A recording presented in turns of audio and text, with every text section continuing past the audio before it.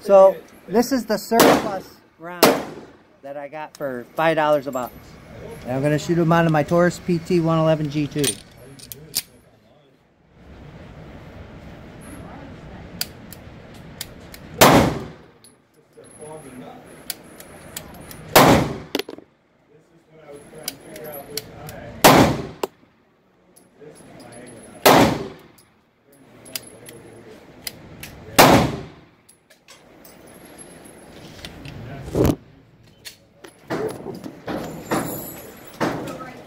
So I could just tell that with the double strike, the double strike, the double strike, and then fire, that these rounds might be a little iffy.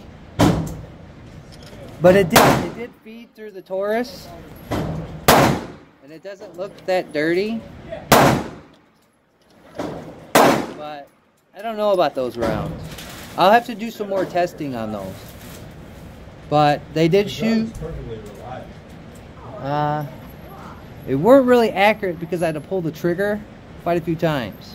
So we'll have to check those out at the outdoor range where I can really bring all my ammunition and shoot. Alright? Catch you on the next one.